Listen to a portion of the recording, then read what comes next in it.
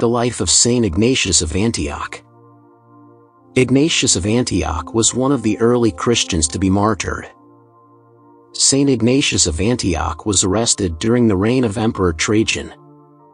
Ignatius, a Syrian native who converted to Christianity, rose to the position of Bishop of Antioch. Emperor Trajan came to Antioch in the year 107 and made the local Christians choose between apostasy or execution.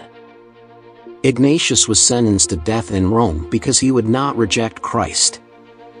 The 7 letters Ignatius composed while traveling from Antioch to Rome are famous.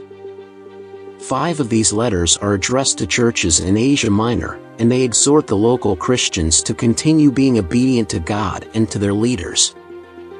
He provides them with the enduring principles of the Christian religion while cautioning them against erroneous beliefs. The 6th letter was written to Polycarp, a Smyrna bishop who would ultimately die for his beliefs. The last letter urges the Roman Christians not to attempt to avert his martyrdom.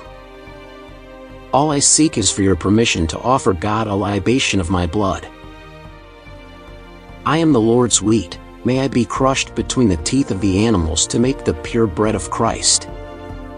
Ignatius faced the lions in the Circus Maximus with courage.